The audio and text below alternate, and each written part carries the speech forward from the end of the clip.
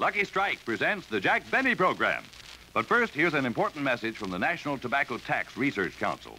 Last fiscal year, Uncle Sam did pretty well in balancing the national budget. After paying all expenses, he had a neat $3.5 billion left over in the surplus kitty. You cigarette smokers helped to sweeten that kitty by contributing over $1.5 billion in federal cigarette taxes. Yes, every time you buy a pack of cigarettes, you give the federal government 8 cents. And most of you give 3 or 4 cents more to city and state governments. That adds up to better than a 50% tax. Remember, in buying cigarettes, over half your packs go for tax. And now the Jack Benny program, presented by Lucky Strike. Be happy, go lucky, be happy, get better taste. Be happy, go lucky, get better taste today. Friends, tear and compare. See for yourself that Lucky's are made better to taste better. From a newly opened pack, take a cigarette made by any other manufacturer. Carefully tear a thin strip of paper straight down the seam from end to end, and gently remove the tobacco. In tearing, be sure not to loosen or dig into the tobacco.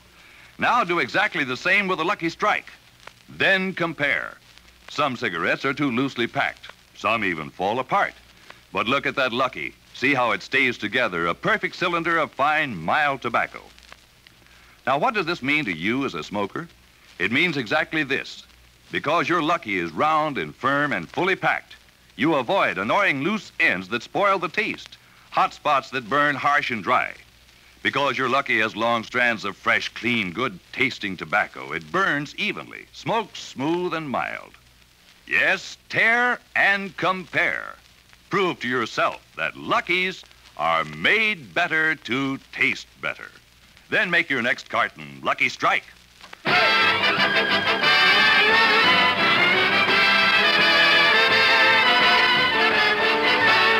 Broadcasting from the Naval Training Center in San Diego, the Lucky Strike program starring Jack Benny, with Mary Livingston, Phil Harris, Rochester, Dennis Day, the Sportsman Quartet, and yours truly, Don Wilson.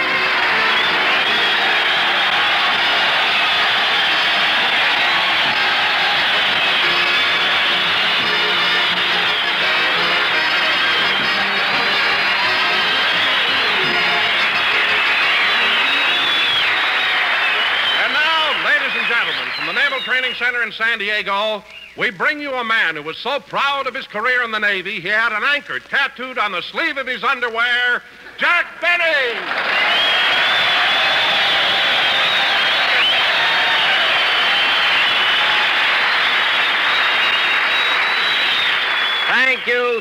Thank you. Hello again, this is Jack Benny talking. And Don, you can joke about my career in the Navy if you want to, but I was a great seaman. In fact, I was the only sailor aboard who could be depended upon to batten down the hatches. I remember Wait a minute, Jack. Huh? You mean you battened down the hatches? No, down the hatches. Things were so quiet, our admiral was raising rabbits. He had hundreds of them. Jack, I meant to ask you something. When you went into the service, how come you decided to join the Navy? Well, it was family tradition, Don. You see, my grandfather, Lieutenant Commander Hop-Along Benny, was in the Navy. And, Hop-Along Benny? Yes, he was the only man to ride a torpedo side saddle. Poor fella, he never should have dug his spurs into it. He joined the Navy and the world saw him. Anyway, Don. Oh, hello, Mary. Hello, Jack.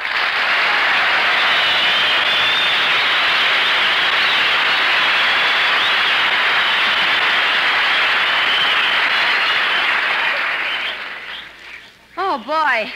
Am I winded. Mary, what's the matter with you? Why are you so out of breath? Well, I just came over here from the Navy Exchange. The Navy Exchange? Well, that's just a short walk from here. I know, but it's a fast run with 150 sailors chasing it.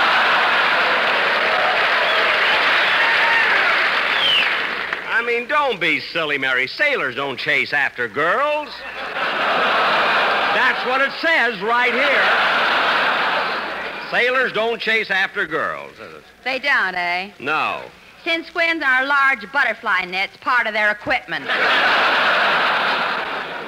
Look, Mary, you got nothing to worry about. The boys here are a nice bunch of fellas. Oh, I know they are, Jack. And did you notice how young they all are? Yes, but then when I was in the Navy, I was young. So was the Navy.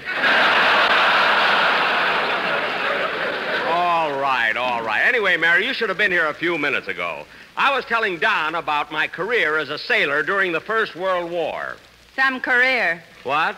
You joined the Navy, went to sleep, fell out of your hammock, bumped your head, and when you came to, the war was over. Oh, yeah? If all I did in the Navy was bump my head, why did they give me that ribbon? That was a Band-Aid, and you know it. Look, Mary, you know it and I know it, but you have to tell everybody? I mean, why can't you just once... Come in? Mr. Benny? Yes? I'm Chief Petty Officer Jones. Oh, how do you do? My job is to see that you're well taken care of during your visit here. Now, is there anything special you would like for dinner? Well, let me see. Could you hurry it up, Mr. Benny? I've got to go around and ask all the sailors what they'd like to eat.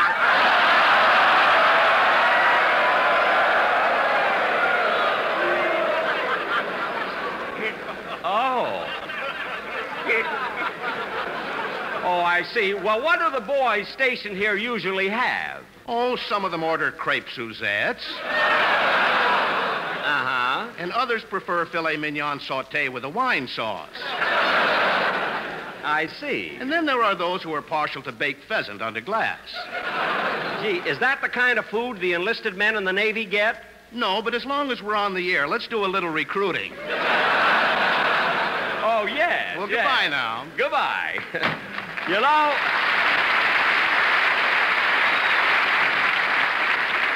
You know, Mary, this fella has the right idea. Well, Jack, I had lunch at the mess hall today, and the food is excellent. I know. Oh, say, Jack, we're going back to Los Angeles tomorrow night, aren't we? No, Don, I've changed my mind. We'll be here on the base till Wednesday. Why? Because Tuesday is payday.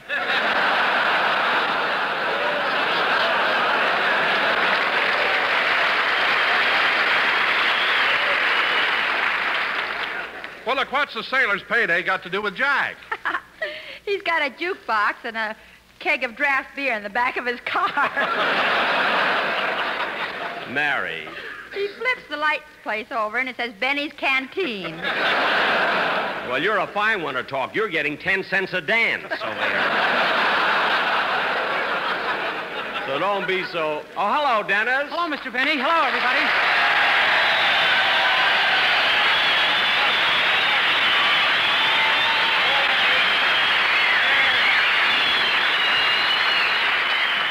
Hey, Dennis, you missed rehearsal today. Oh, I'm sorry, but I just got to San Diego a few minutes ago.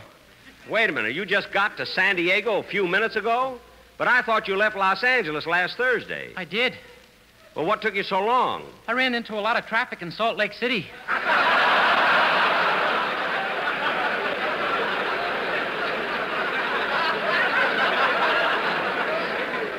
Salt Lake City? Dennis, why in the world would you go from Los Angeles... Mary, take my advice. Don't ask her. Just drop the subject. But, Jack, maybe he had very important business in Salt Lake City. Huh? Or maybe a relative was sick or something. Yeah, I never thought of that. Dennis, when you were coming down to San Diego, why did you come by way of Salt Lake City? I wanted to avoid the traffic lights in Laguna Beach.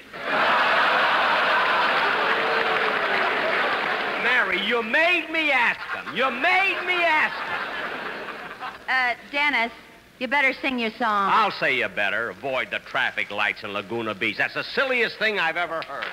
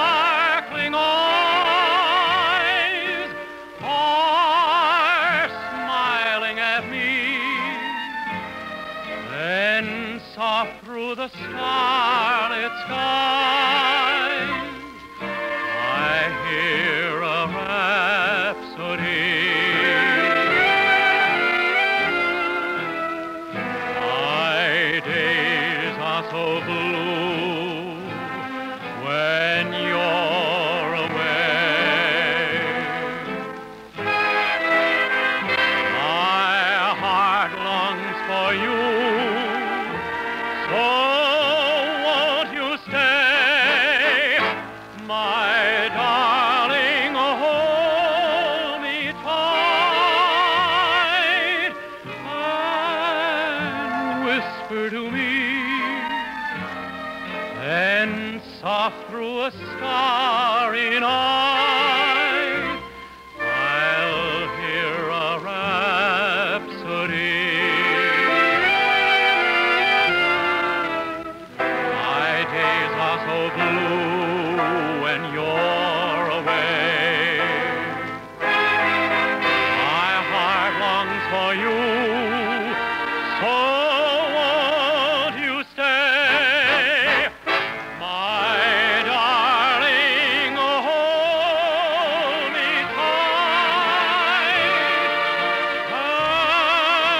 and whisper to me, then soft through a starry night, I'll hear a rhapsody.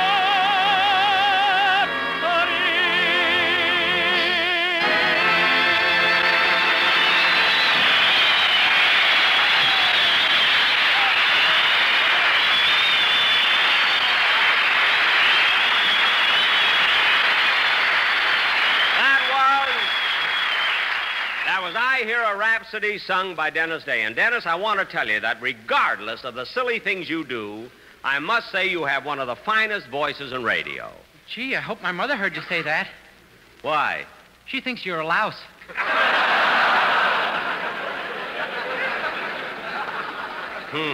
Anyway, Mr. Benny, I don't care what my mother says. I like you. Well, thanks. And now, fellas... You've always been okay with me. Well, thanks, kid, thanks. And now, fellas... You know, Mr. Benny, sometimes I wish you were my father. You do? So does my father. Look, kid, I only try to tell you had a nice voice. I don't want a whole routine out of you. You know, you can't say... All right, fellas, you can stand up and cheer. This show will roll now, 'cause Harris is here.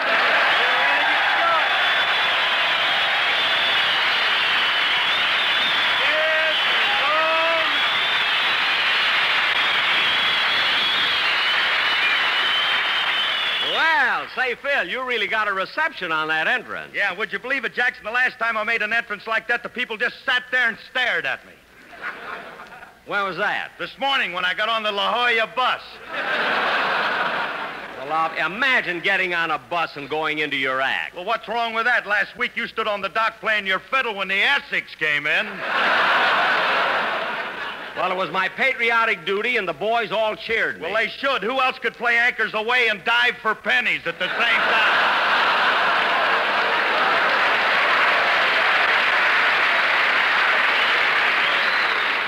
Oh, Phil, stop exaggerating. He's not exaggerating. I saw you swimming around in the water. Then why didn't you speak to me? With those bifocals, I thought you were a halibut.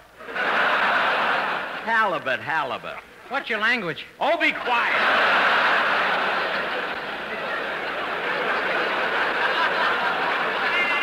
You know, Phil, you'd be much better off if you didn't pay so much attention to me and devoted more time to the boys in your band.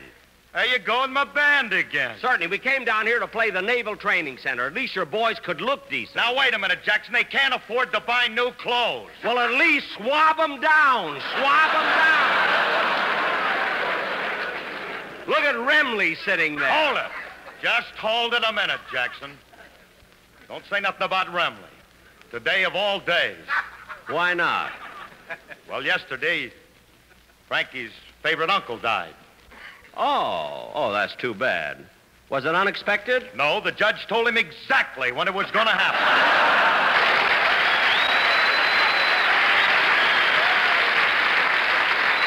Look, Phil, I don't want to have any more nonsense. We have a very important sketch to do tonight, and I want to get started with it. Don, will you announce our play? Oh, yes, Jack, but before I do, I've got a little surprise for you. A surprise? Yeah. Last night I was in Mexico, and I heard 4 fellas singing over there. They had wonderful voices, and I took the liberty of bringing them over and inviting them to sing on the program. Gee, a Mexican quartet. That ought to be a novelty. Are these the boys here? Yes, they call themselves the Sportsmano Quartetto. Oh, well, good.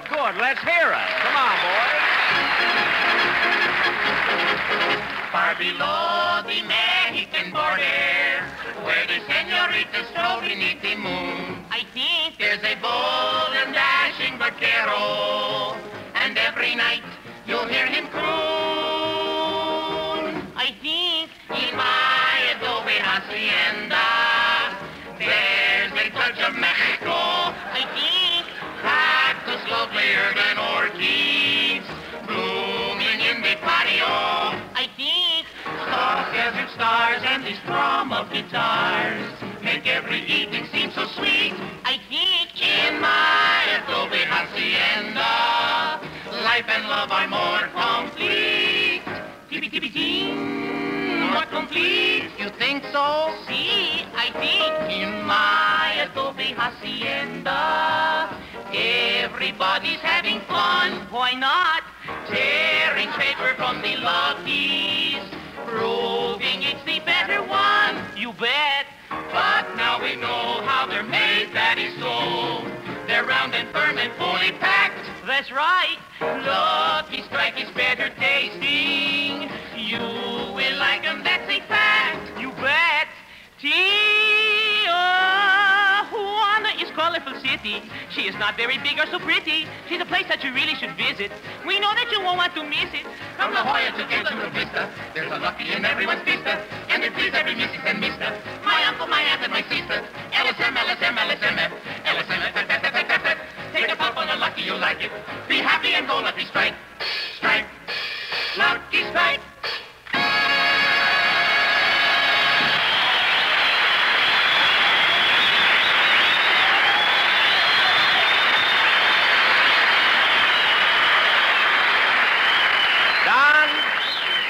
Don, that commercial was wonderful. Really great. I'm glad you liked it, Jack. I certainly did. Then you're going to pay the boys. Why, certainly.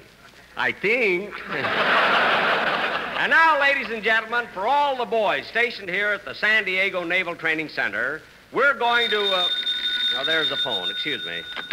Hello? Hello, Mr. Benny. This is Rochester.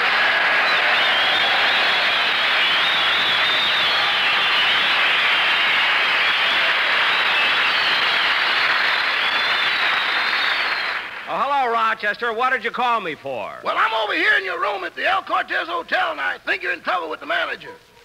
Mr. Stillings, why? What happened? He got a little upset when he found out you rented your other twin bed.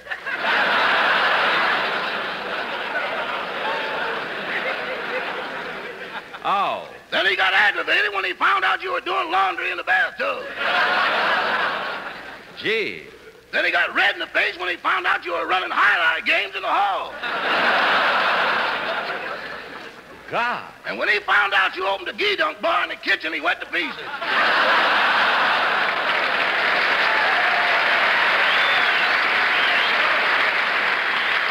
Oh, that's awful. How are things in my living room? Not so good. One of your barbers just quit. Oh, well, have one of my writers take over his chair. Yes, sir. Goodbye. Goodbye. Oh, say, boss. Now what? Don't hang up yet. Why? I just looked at your radar screen. What about it? Get your fiddle ready. There's another ship coming in. Thanks, Rochester. Goodbye. Goodbye.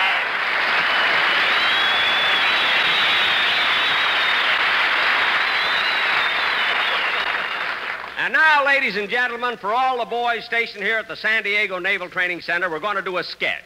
Set the scene, Don. Okay, Jack. Ladies and gentlemen, for the first time on any radio program, we're going to present a biography based on Jack Benny's actual experiences in the Navy during World War I. Music. In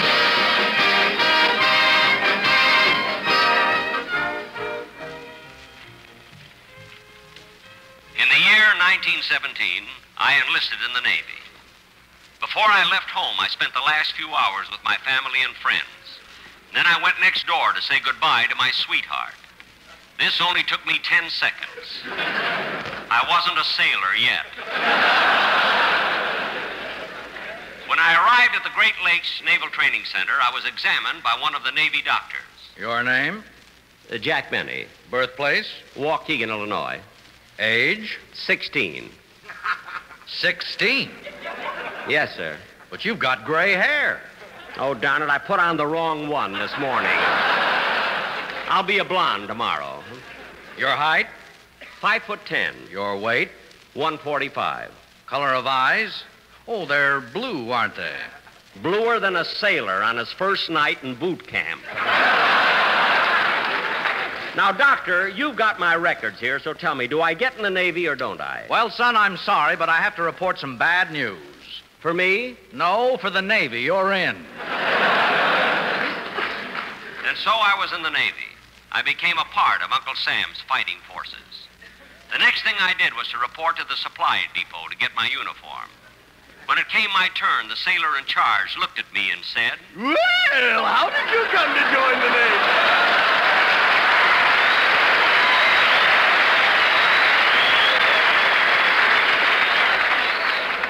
What did you say? I said, how did you come to join the Navy? Well, I've always been the adventurous type. I love to travel. I love travel, romance, foreign countries. And then I saw one of those signs saying, join the Navy and see the world. Isn't that a coincidence? That's the reason I joined the Navy 18 years ago. And have you visited any distant lands? Yes, twice I've been to Tijuana.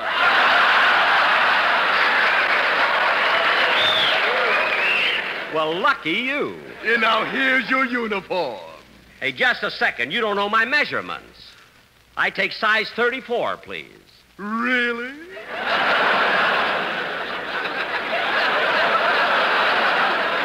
Yes, I have a 33 waist. Uh-huh. 29 pants leg. Uh-huh. And 32 and a half sleeve length on the jacket. I'm glad you told me. Would you like your uniform in any particular color? Well, yes. Would you happen to have something in blue?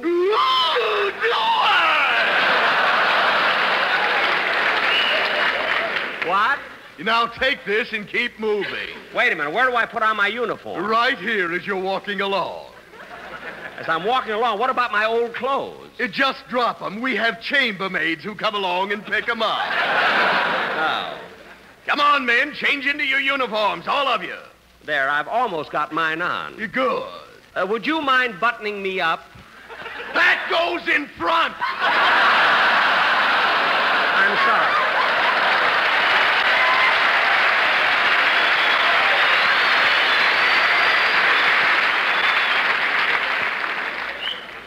They had given me a uniform and transferred me to the San Diego Naval Training Center.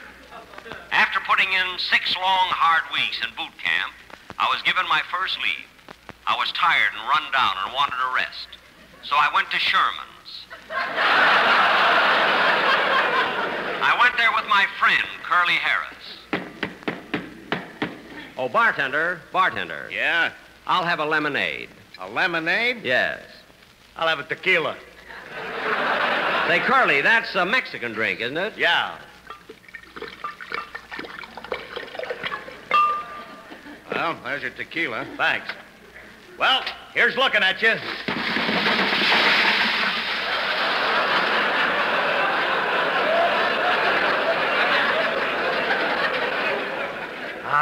Smooth all the way down.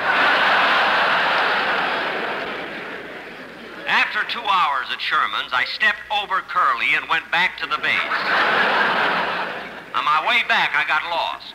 Realizing I needed help, I looked around till I finally found an ensign. I walked over to the ensign and said, Excuse me, sir, but how far is it to the San Diego Naval Training Center? I don't know.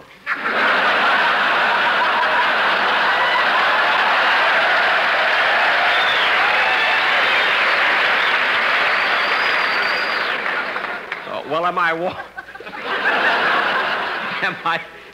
walking in the right direction? I don't know. Well, for heaven's sake, where is the Naval Training Center? I didn't know. You don't know anything. A fine sailor you are. I'm not a sailor. Then how come you're wearing that blue uniform? What uniform? I lost my clothes in the crap game and I'm cold. Since I couldn't find my way back, I decided to stay away and enjoy myself. But a week later, I was back at the base, and because of the things I had done, I found myself up before the Admiral, facing a court-martial. The Admiral looked at me sternly and said, Were you AWOL for a full week? Yes, sir. And didn't you get into a fight with two shore patrolmen? Yes, sir. And when they tried to take you to the brig, didn't you bang their heads together and knock them out? Yes, sir. Do you think that was nice? No, sir. Well, watch it next time.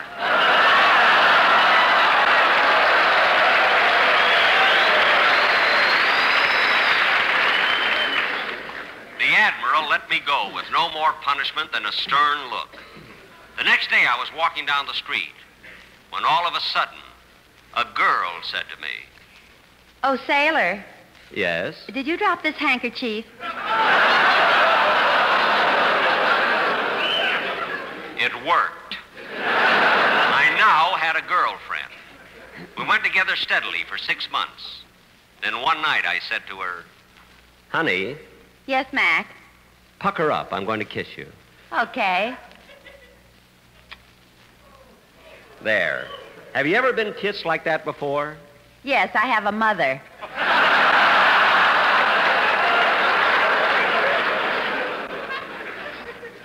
my romance with this beautiful girl was short-lived because 2 days later I completed my training and went aboard my ship. What a thrill as we prepared to sail. We all stood at attention as we cigaretted the Admiral aboard. I know we should have piped him aboard, but this is a lucky strike program. Finally, we sailed. We were underway for just 5 minutes when suddenly I began to feel terrible. I rushed to the doctor and said, Doctor, I feel terrible. I'm sick. My head is going around. I'm dizzy. My stomach is upset. I feel awful. Well, congratulations. Congratulations? Why? You're the first sailor who ever got seasick on the Coronado Ferry. That is my story. He gave me 2 APC pills. He told me to go to my hammock. I went to sleep, fell out, bumped my head, and when I came to, the war was over. Thus ended my naval career.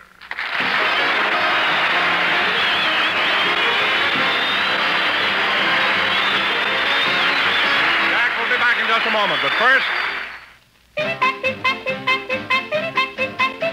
Be happy, go lucky, get better taste today. Friends, you can tear and compare and see with your own eyes how Lucky's are made better to taste better. From a newly opened pack, take a cigarette made by any other manufacturer. Carefully tear a thin strip of paper straight down the seam from end to end and gently remove the tobacco. In tearing, be sure not to loosen or dig into the tobacco. Now, do exactly the same with a Lucky Strike. Then compare. You'll see some cigarettes are so loosely packed they fall apart. Others have air spaces, hot spots that burn harsh and dry. But you won't find that in a Lucky. Look at that perfect cylinder of fine, mild tobacco, so free of annoying loose ends that spoil the taste. Notice those long strands of fresh, clean, good-tasting tobacco so firmly packed to smoke smooth and even, giving you a milder, better-tasting cigarette. Yes, friends, tear and compare. Prove to yourself that Lucky's are made better to taste better. Then make your next carton Lucky Strike. Be happy, go lucky strike today. Ladies and gentlemen, I want to thank Captain Frank Monroe, Jr., commanding officer of the Naval Training Center here in San Diego, and Lieutenant Commander Alex McLean, Special Services Officer, for inviting us down here. And it's certainly been a pleasure being down here with all of you fellas. So long, everybody. This is CBS Radio Network. If it's safety you want most,